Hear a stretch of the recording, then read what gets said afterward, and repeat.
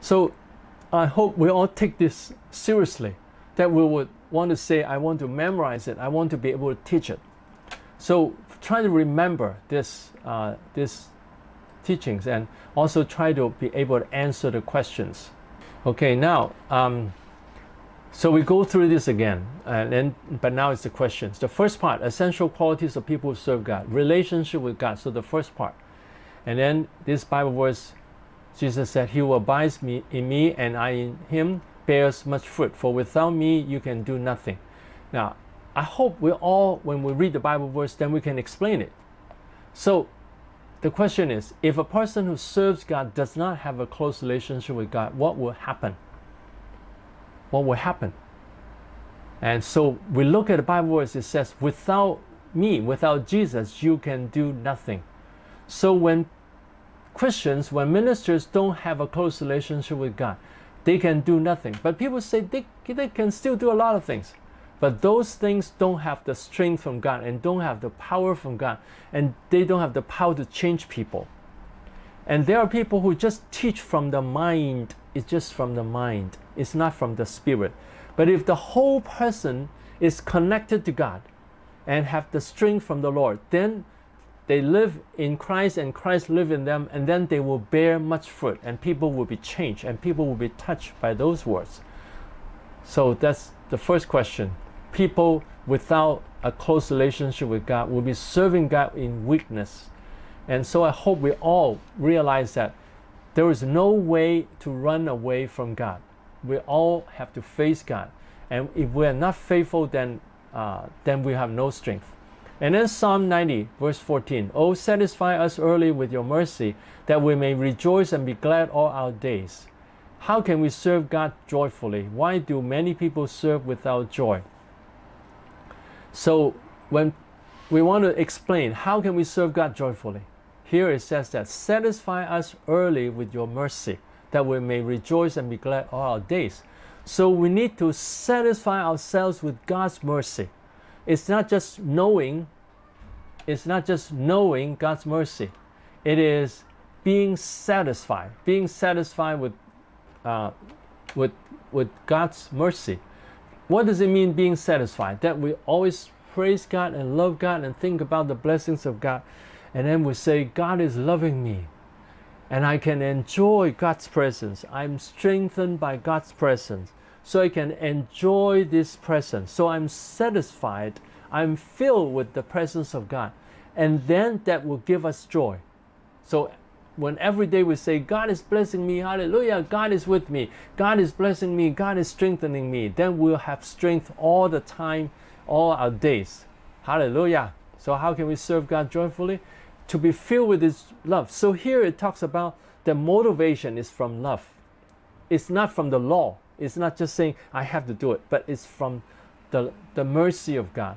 And then why do many people serve without joy?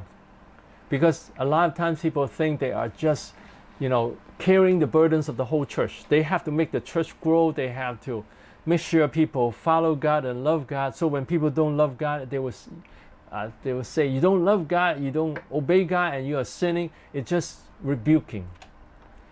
We do rebuke sometimes when people don't repent after we guide them. But we want to first guide them and say, you're important. Remember, motivation with the grace of God. You're important. Your life is precious. If you follow God, your life will go higher and higher. You bless many people. So do you want to go higher and higher in your life?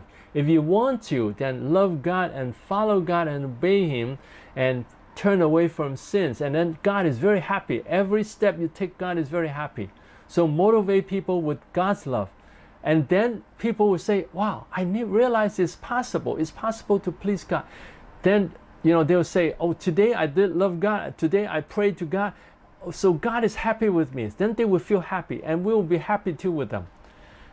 So I hope we all will be serving in joy, as serving in love, as in the verse here, that satisfy us early with the mercy, that we live in His mercy and His love, and then we can be filled with joy all the time.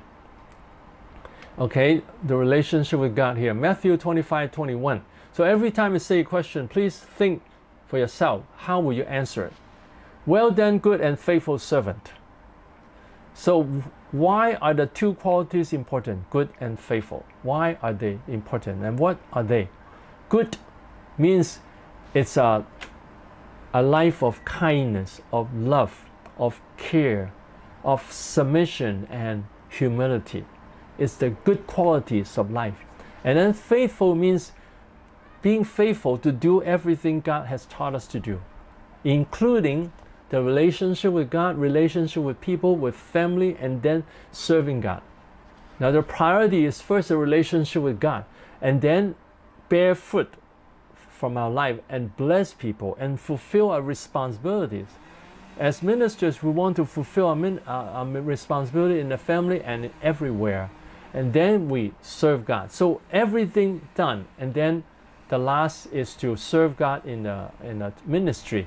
Now it doesn't mean it's not important. It's important, but we want the life to be complete before we serve God. And then Matthew 7:21-23. Why are there people who serve God, prophesy in Jesus' name and cast out demons and do many wonders, and are rejected by the Lord?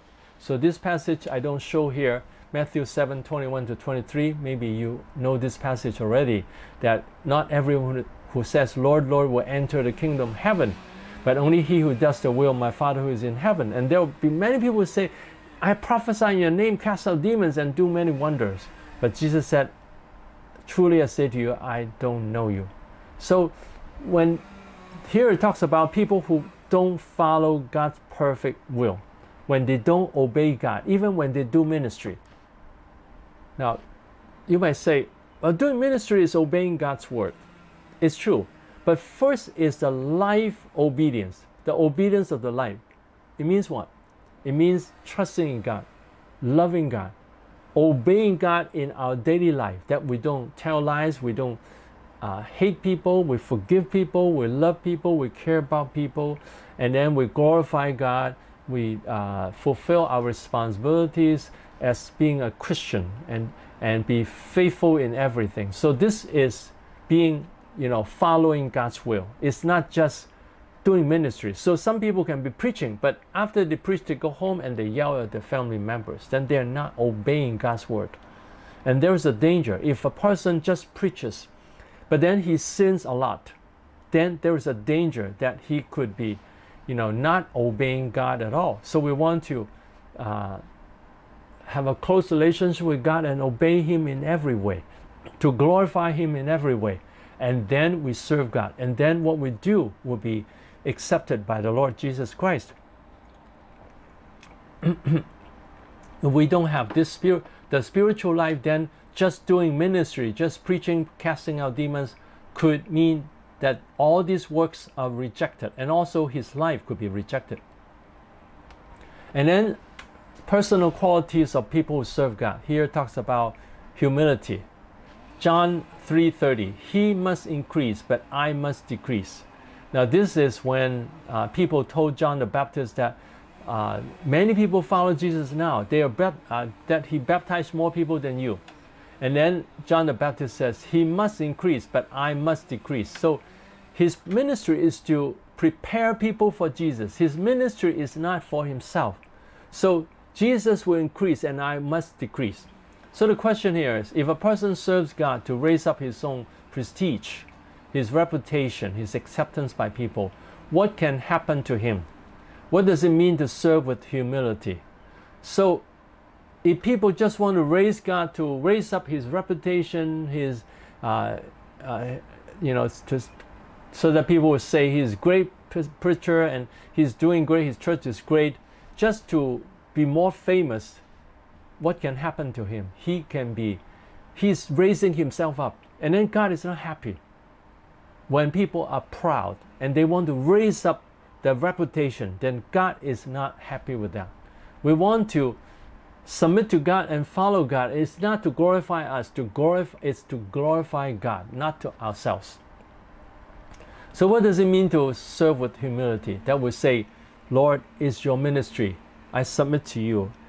Whenever God does anything, I would say, this is God's word. Hallelujah. Let's love God. Let's praise God. Instead of saying, wow, see how powerful we are. See how powerful I am. No, this is wrong. We don't want to say that. Because when we do that, then we are canceling our ministry. So we want to serve with humility. And then next question, if a person who serves God lives in sin, what will happen? So if a person lives in sin, what will happen is, Jesus has said, do not sin anymore, lest the worst thing will happen to you. The worst thing will happen. And then, now there are different stages that he will go down. First, his ministry will not be acceptable by God. God is not pleased with his ministry. And the second is, God is not pleased with his life. Gradually, he's not pleased with his life. And then gradually, God even don't have relationship with this person if he doesn't continue this relationship. If we continue relationship, he always continue relationship with us. How do you continue relationship with God? Always repenting. Lord Jesus, please forgive my sins and help us to love you and obey you and have a close relationship with you. I want to obey you. I want to turn away from my sins and follow you. So that is building the relationship with God. When people are building a relationship with God, even when they fail, even when they sin, God will still forgive them. But if they sin and they say, it's okay, you know, stealing some money from the church is okay, committing adultery is okay, you know, then he has the danger. First, losing his ministry. Next is losing his spiritual life and his salvation. So if a person serves God in sin, he will tear down everything he has done. Okay, and then continue Matthew 11:28. Come to me, all you who labor and are heavy laden, and I'll give you rest. Take my yoke upon you and learn from me, for I am gentle and lowly in heart, and you will find rest for your souls. Why do many people serve God with burdens? How can we serve without burdens? Now this verse here, we want to always explain the Bible verse. Come to me, Jesus said, come to me, all you who labor and are heavy laden. Come to me and I'll give you rest. So this is the first kind of rest, is for people to have a relationship with Jesus. And then take my yoke, that means serve God with me. And then learn from me, learn his lifestyle, learn the way he has a relationship with God and how he served God. For I am gentle and lowly in heart. So learn his gentleness and his humility. And you will find rest for your souls. And then you have a deeper rest. Now here is the word soul, is that the rest will go into the soul. Now first verse 28, it doesn't talk about rest going to the soul, but when we serve God and follow God's way, then the rest will go deep into our soul. Then the person will be relaxed, because Jesus said, take all you who are weary and burdened, take my yoke, and you'll be, you know, relaxed, and you don't have worries, and you can serve God with joy and peace. So then we, you know, actually we don't have to worry about the future of the church. We just find out how is the relationship of God, of the people, and ourselves. How are we following God in the ministry? Are we bringing people to follow God? If not, how can we change it? And then we just do what is necessary to build up the relationship and build up people's willingness to serve God. And then the church will grow. For sure it will grow, because when people are motivated and they're full of joy and strength, they will grow. Now if people are not willing to change, then we'll tell them that you know, God has so many blessings for you and your life is precious. Are you willing to be changed by God and blessed by God? And if people know that God can bless them, but they don't want to follow God, then we can, after a while, after we encourage them, we can warn them, you know, you can be falling away from God. Do you want that to happen? You know, I don't think most Christians, they intentionally turn away from God. Now, there are some Christians who do that, but most Christians, they don't intentionally turn away from God. It's that they are weak. But if we tell them, if you trust in God, you'll be strengthened. God will be pleased with you. Everything you do, God will be pleased. Then they will be encouraged, and then they can follow God. So we want to tell people that it's not hard to follow God. Then people will change. And then we can serve God with joy and peace. So why do many people serve with burdens? Because they carrying the burdens of the church, and they're saying that people are not obeying, so they get angry and they get frustrated. They use human effort instead of trusting in God. So it's very important we trust in God's grace It's God's grace, it's God's intention to bless the church, so I can relax in Him. And when I glorify God and relax, sometimes when we smile and relax, God can see our smile and joy, and then they will be changed by our joy and our strength. Instead of seeing, if people see that we are angry, frustrated in our ministry, then people would not have strength from God. So I hope that we all will serve God without burdens, knowing that God is in charge. God will take care of it, so I don't have to worry. Hallelujah. And then Romans 12:15, here it talks about rejoice with those who rejoice and weep with those who weep. So this verse talks about empathy, that we feel the feelings of people. Now many people, they lose that ability. Because they become very hard. It's always preaching hard. You have to love God, you have to obey God, you have to serve God, you have to bring offering. It's always commanding people. They lose that feeling for people. They don't feel the feelings of people. And Paul, he is very effective in his ministry and is very diligent. He tells us to rejoice with those who rejoice and weep with those who weep. So if a person who serves God does not feel the feeling of the people, what will happen? If they don't feel the feeling, what will happen is their preaching doesn't touch people's heart. The preaching is just intellectual.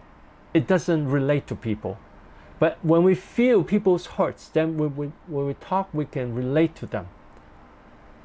I've talked with many people, I've counseled many people, so I know the burdens of lay people, I know the burdens of pastors. So I try to speak to everyone in a way that I understand their problems and needs.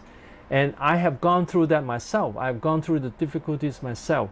And how I handle the situation and trust in God and have strength from the Lord. So I understand myself. First, we understand ourselves, understand our feelings. Why do we feel burdened? We understand our feeling, understand the source of the burdens. And then we can understand the source of burdens of the people. And then we can, relate to them and say, oh, I know that it's difficult for you. I know that your life is difficult.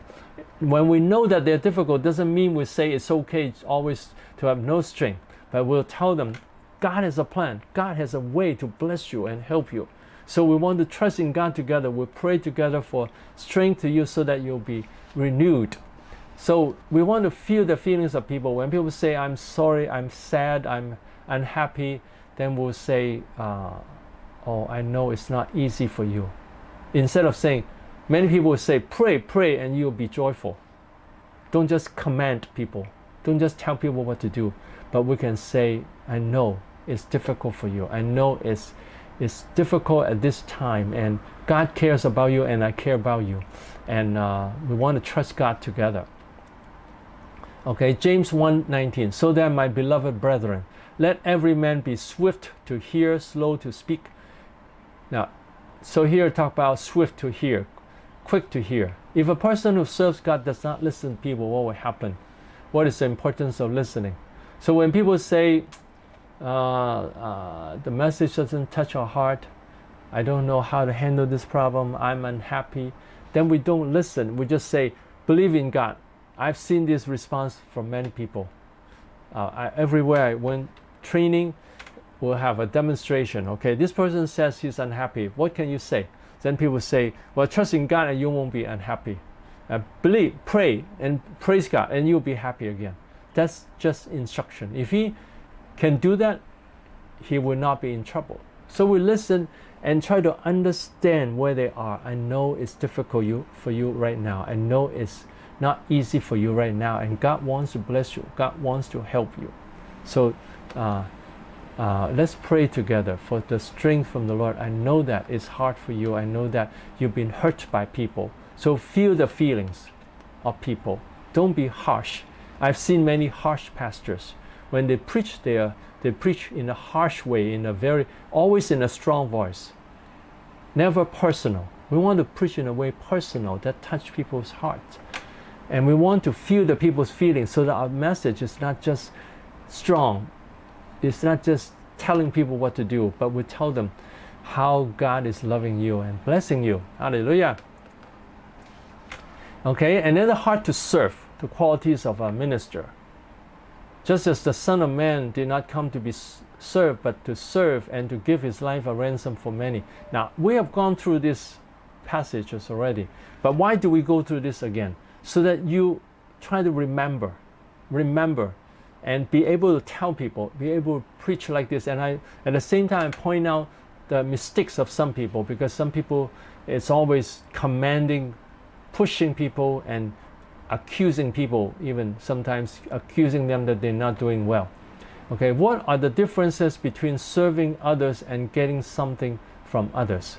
So Jesus came not to be served, but to serve and to give his life, a ransom for many. So Jesus came to give his life for people, to give his time to help people, to bless people, not to be served.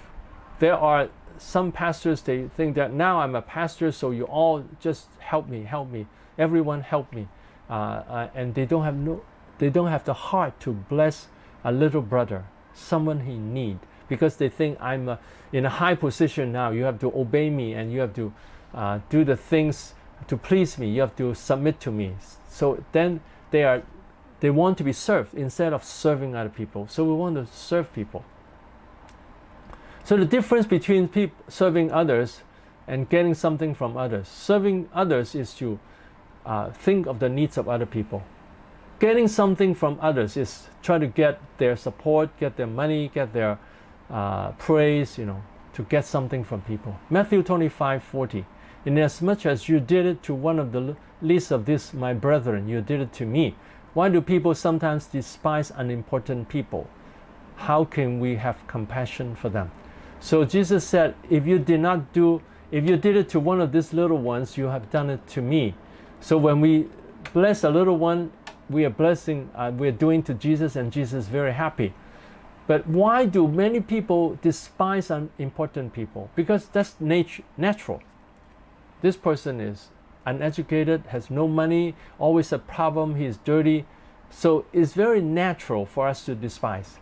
But we want to change by Jesus, that we want to say, even though he's dirty, he's uneducated, he is poor, he has all kinds of problems, he sins a lot, still he's important. I want to bless him and help him. If I can help him, then God is happy with me, and this person's life is raised up, and God is very happy with me. So the reason that people despise other people is our sinful nature.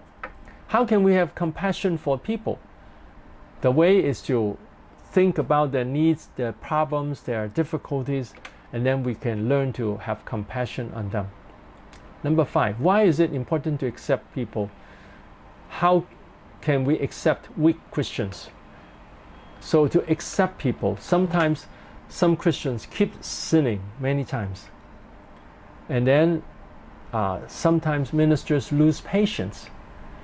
We want to have acceptance. There are many people who went to heaven and they have sinned a lot. When they went to heaven, they found the most amazing thing they experienced is the acceptance, that Jesus accepts them and the people accept them. So they feel very happy when they are accepted. So we want to accept people too, so they feel like heaven. So when they come to us, they feel like they're going to heaven. So we always say, it's okay, I understand your difficulties, and we'll pray for you, and we want to bless you, and still accept them and be kind to them. So that's very important. 1 Peter 5:2, shepherd the flock of God, nor as being lords over those entrusted to you, but being examples to the flock. Yes, all of you be submissive to one another and be clothed with humility. Some pastors only emphasize submission of the members. What does this passage teach? How to be submissive to one another. Now, this passage says that shepherd the flock of God, not as lords over those entrusted to you. Do not serve over them as if we are their lords, their masters. Yet all of you, including the pastors and the leaders, be submissive to one another and be clothed with humility. So verse 2 talk about the shepherd of the flock, and then verse 3 talk about be submissive to one another. So We all submit to each other. So what does it mean the pastors submit to each other? They will listen to the needs of the people. They would minister to their needs. That is submitting to them. But some pastors just want their way. They just want to preach their sermon, not relating to the people. We want to relate to the people. We respond to their needs, respond to their condition, and care about them. That's what God wants us to do, to submit to them. Of course, the Bible teaches that the members should submit to the pastor who leads them, who shepherd them. It's true, very true. But it is not an absolute submission. What do I mean by absolute submission? For instance, the pastor cannot say, okay, stop doing the work of your home and come here and do everything here I tell you to do. We have no right to do that. We cannot command the people to do the things we want them to do.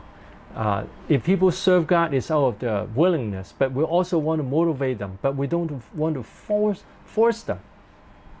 And we don't want to force people to do things in our way. So it's not absolute submission. Now, in a sense that we don't just make them slaves, but we care about them, we listen to their needs, we encourage them to raise them up. But in general, they follow the instruction of the pastors. At the same time, the pastor care about them and listen to them and bless them. Okay, quality of shepherd. God desires mercy. How can we develop mercy? God desires mercy. God wants mercy. I thank God that God has given me this heart to bless people. I put many videos online, and there are people who seek my help, and they don't belong to my church. They might not be in Hong Kong, they are in different countries, and they seek my help, and I continue to help them, and I did not make them come to my church. So I just have mercy on them without condition. These people, they have their own church. Let them be faithful in the church. But if I can bless them, I'm doing things to Jesus, and Jesus is very happy with me. So have this heart. These are important people in the sight of God, and when I can bless them, God is happy with me, and God will bless me. So I have the motivation to bless them, even though I don't get anything back earthly, but I will get heavenly things back. But I don't serve with the purpose of getting something back. I serve with the purpose of just blessing people. I see people's needs. I just want them to be happy when I bless them. 1 Corinthians 9:22. To the weak I became as weak, that I might win the weak. So here is the attitude of going down to the level of the people. Paul was willing to go down to the level of the people in order to win them. How do we do that? So how can we, what do you mean by to the weak I become as weak? So to the people who are weak, we don't say, I'm very strong, I'm very strong. See, I can do all this thing, and then you cannot do it. But we say, you know, I used to be weak too. I have this weakness too, but I overcome it by the help of God. So we all have this sinful nature. So it's not, it's real that we all need the help of God. So we go down to the level and accept their weaknesses. Okay, and then this quality of a shepherd is to listen to people, listen to advice. Proverbs 12:15, the way of a fool is right in his own eyes, but he who heeds counsel is wise. Why do some leaders unwilling to accept the opinions of others? What motivates us to accept the opinions of others? So the Bible verse says that the way of a fool is right in his own eyes. The fool is saying, what I do is right, this is right, that is right. They're always seeing that I'm right. But he who heeds counsel is wise. But when we listen to counsel, listen to advice, then we are wise. When people give us suggestion and then we listen to it, it doesn't mean we have to listen to do what they suggest every time. Sometimes we don't do what they suggest, but we listen to them and we examine what they say. So why do some leaders why are some leaders unwilling to accept the opinions of others? Why are they not willing? Because they think people are not wise enough. Only I'm wise enough, so I don't want to listen to you, or I have my own ideas. I know what to do. That way, they won't listen to people. And sometimes even members say, you know, we are suffering in the church because of this problem. We are suffering. How can we do it? And the pastor is still didn't listen to the needs and didn't listen to the suggestion of how to help the people, then he's not listening to the people, and then he cannot improve. As pastors, we want to improve, and one important element to improve is to listen to people. Now, a lot of my teachings, you notice, is from daily life, because I listen to people a lot. I listen, I know their needs, I know my own needs, I listen to myself, I know my needs, and I know other people's needs, and then I respond to them. So what motivates us to accept opinions of others? That because people always have the wisdom, and people have suggestions that could wake us up. Now, I want to share with you all about a real experience of mine. My wife, before suggests that we go to the beach to take pictures, and then I said, when we go to the beach, the sand, the wind will blow the sand, and it can go to the camera. And so I said, well, why not go to somewhere else, not go to the beach? But then she said, go to the beach is more romantic. So I agreed to her. And then afterwards, she thought about it, and then she talked to me. She's very wise. She would think about it, and then after a while, she talked to me. She said, I noticed that when I give you suggestions, very often you talk about the difficulties first. You talk about the sand being blown to the camera. You don't think of the advantage. You didn't ask me, why did you think of going to take pictures on the beach? What is the reason? What is special about that? You didn't ask me. You just say, it's difficult. Now, let me ask you, if your wife, your spouse, your children, your members suggest something, do you always say, no, it cannot be done, cannot be done? Do we say no first before we think about it? Before we ask, why do you suggest this? What are the advantages? So I hope that we all learn this, that we want to listen to people's suggestion and ask them why they have this idea. And then if the idea is good, then we say, wow, you're wise. You have this good suggestion. I thank you for that. So many times I appreciate my wife and say, thank you for the good idea. It's really a good idea. I want to praise her, to let her feel she's important when she doing things to me that are, it's very helpful to me. So I said to her many times, you're wise, you're happy, you're beautiful, you're joyful, you really make me happy, and I'm happy to be with you. And the other day I said to my wife, one prayer of mine to God is that we both die at the same time, because I know that if I die first, she'll be very unhappy, and if she dies first, I'll be unhappy. And if we die at the same time, we'll be going to heaven together. And then she said, yes, and then we'll be going to heaven together. So always think of her, to make her happy, and listen to her opinions. And her opinion has made me wiser. I thank God for that. Okay, now the next, these are questions about principles in ministry. Okay, now you can tell me too about, let's see, I have to calculate the time. Tell me, when you want a break. Just send WhatsApp to me. Okay, principles in ministry. If a church worker gossip, what will happen? So this is about not gossiping. Church workers has to be very careful not to gossip, because the gossip will always go back to the person, or very often can go back to the original person, and then the person will lose trust in the pastor. So now the church workers need to discuss about people. Sometimes we need to discuss how to help the person. That is not gossiping.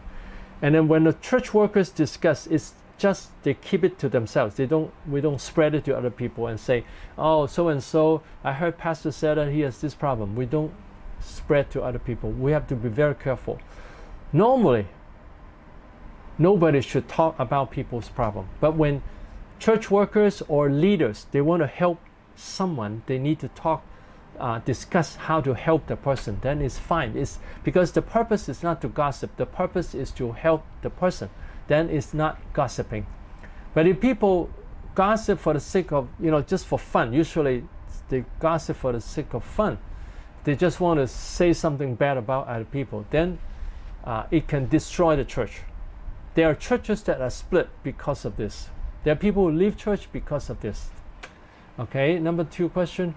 When people accuse others, what will happen? How can we stop accusing people? So another principle is don't accuse people. Now this applies to marriage, to relationship, to church ministry. We don't accuse, because when people accuse people, people will feel hurt and it can break relationship. Instead, we can guide them. God loves you. God wants to use you. Do you want to go higher? So how can you improve? How can you overcome that problem? Instead of saying, you're always late, you're always sinning, you always, do all these terrible things, then people feel, you never notice the good things I've done. You always tell me the things I do wrong. Like husband and wife always saying, oh, you didn't listen to me, you didn't do this, do that. Instead, we can say, I like you to listen to me, something important, and I thank you for listening to me. So approach in a positive way. Instead of saying you didn't do it, you can say, there's something important I'd like you to, we can talk about it together. So that way it's an invitation instead of accusation. Okay, number 3, if a person steals money from the church, what will happen? How can we prevent that? So in handling money in the church, we have to be very careful. If someone steals money from the church, first, he can lose his reward and his salvation. So as Christians, we never want to do that. People who handle the money never want to do that. Never take money from the church. Always say, I want to give money to God. I never want to steal money from the church. So what will happen is affect the spiritual life and can take away the salvation. And also it would destroy the church, and if a pastor steals money, people can lose hope, lose trust in him, and the church can break up. So how can we prevent that? One way is to have more than one person handle money. And if it's a large amount of money, have more people counting it together so that nobody can steal the money. And the process has to be checked by other people. And then 4, why do sex scandals happen in the church? What damage would they bring? How to avoid temptation from opposite sex?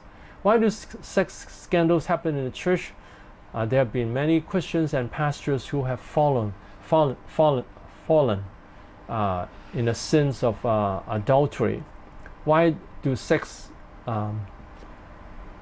scandals happen? Because firstly, there are many lonely people in the church. There are many people who are lonely, and they want to get satisfaction first from talking to people of the opposite sex, or just want to find someone to talk to. And then the more they talk, the more they rely on each other. We have to pay attention to relationships that rely on each other, depend on each other. When a relationship is depending on each other, it's relying on each other, there's a danger. For instance, if someone always want to talk to someone, want to spend time with the person, and always want the other person to spend time with him, that's a relying relationship. That's already, it's going wrong. As pastors, we don't want any female to rely on us. And we don't want to rely on any women to get the feeling of satisfaction. Now, sometimes some women can make pastors feel very satisfied, because the woman will say, oh, you're so wonderful. Oh, I like you. I like what you say. What you do is wonderful. And the attitude make the pastor feel very good. They feel very happy because they are wanted. But their wives don't want them. Their wives is impatient with them. So they say, I like the women in church more than my wife. Then there's a danger. So we don't want to have this dependence on people in the church. Whenever we notice that actually we don't want to give the chance to people, but whenever that happens, we have to stop it. And then for long-term counseling, it's better for women to do counseling to women. And then when it's unavoidable, we want to give the responsibility back to the woman. We don't want to counsel them all the time. We want to tell them, okay, Now, these are my suggestions. Go home and do it. And then have some other people follow up on them, not just ourselves. Okay, we'll finish here. The principles in ministry. Number 5, what will interpersonal problem do to a church? How to prevent it? How to build up interpersonal relationship? Now, interpersonal problem in a church, it can be like someone says, I don't want to talk to that person. I don't like the person. I always yell with the person. The people yell at each other, fight each other, and don't like each other. All these are interpersonal problems. And sometimes it can be more serious that people don't want to see this person or don't want to work together. Or a pastor, they say, I don't like this group of people. They don't listen to me, and I don't like them. And I like this group of people. That will cause interpersonal problem. What will it do to the church? It can cause a church to split. It can cause people to have jealousy and anger. So we don't want to, be impartial to people. We want to be fair to people, and we don't want to say this group is my favorite and this group I dislike. And if there is any unforgiveness, it will break up the church also. So we want to guide the people and say this unity is very beautiful. So we want to forgive each other. And if there are problems of unforgiveness, we have to counsel to resolve the problem. There are many people, sometimes people told me, oh, another person has done this to me and I'm very angry with him. It's hard for me to talk to him again. And they always want to just tell me and then do nothing. But my response is always saying, I want to talk to both of you together to resolve this. I don't want to accuse anyone, but just talk about what happened. How can we handle it? How can we be good friends again and forgive each other, and so that we have unity? That's very important. So as pastors, we need to be very wise to handle interpersonal problems and not to create interpersonal problems ourselves. And how to build up interpersonal relationship. In a church, always give them opportunities to greet each other, to encourage each other, to help each other, and appreciate each other. So everyone learn to appreciate, not to criticize. Now, some people have the habit of criticizing pastors and say, you don't preach well enough. So we need to teach them and tell them, okay, if I don't preach well enough, you can give me suggestion, I can work on it, but I might not be like another pastor. I cannot be perfect, and but I would try my best. And so instead of criticizing me, you can give me suggestion to improve. And as pastors too, we need to improve. We don't, some pastors, they never listen to people. They just preach in a certain way and never listen to the people. So we want to build up the interpersonal relationship, build up trust and care, so that people have the habit of caring about caring other people. And cell groups is a good way. Cell group is a good way to have people to encourage each other, build up each other. But cell group is not just for socializing with each other. It's also discussing the Word of God, applying the Word of God, and helping each other. It's not just socializing with each other. Socializing, it means just to say, oh, what happened to me? Oh, this thing, I bought this, I did this, I went to, things that happen in the life. It's just talk about that. Just everyone telling story. Cell group is not for that. Cell group is for encouraging people, building up their spiritual life, and building up care and concern. How to handle bitterness in ministry? Bitterness does happen in churches. Unforgiveness does happen in churches. So we want to listen to them. Then we need counseling. We'll talk about counseling in another session. So we want to listen to them, accept the feeling of both. Usually when there is bitterness, there is problem on both sides. So we want to listen to them and help them to, to verbalize. And then verbalize without accusation. Just saying what happened and how they felt, and then how can we handle that feeling? How can we overcome that problem? So that we'll talk about later. But then it's very important when we realize there's unforgiveness or bitterness, it has to be handled. If there's a constant bitterness towards someone in the church or toward a pastor, the church has a great danger. So it has to be resolved. The pastor has to listen to people. There are pastors who don't listen to people at all. They have problems, but people tell them, they don't listen. and then bitterness will be built up, and then the church can have problem. So the solution is not saying you have to submit, but he has to listen to people and respond to the needs of the people and the feeling of the people. And then number 7, how do people steal the glory of God? How can we stop stealing the glory of God? So that's another principle of ministry, that sometimes people pray for people, and people are, they experience the Holy Spirit, they say, wow, we are powerful, I am powerful. Oh, it's great, God is using me, God has given me anointing, look at my anointing. Now I've seen videos like this, that some people say, wow, jewels fall down from heaven, look at our ministry. Now, if jewels fall in the ministry, that's great. We give glory to God. Wow, God, you're wonderful. You're wonderful. Instead of saying, see how wonderful our ministry is. So don't give glory to the ministry, but give glory to God. And there are people that I knew that create false signs like that. I mean, I'm not saying all of them are false, but there are false signs. One time I went to a church, and then the pastor, I guess he has this habit. He'll open his Bible and say, wow, oil, there's oil here. And then the side of the church, oh, feel it? All oil, all over, everywhere. I question that. It's like the whole church is like this. They always have this oil around and say this is the anointing oil of God.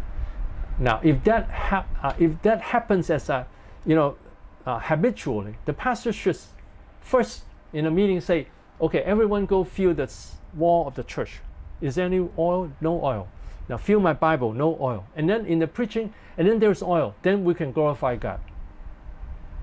And then when the pastor was saying this, one person came up, and then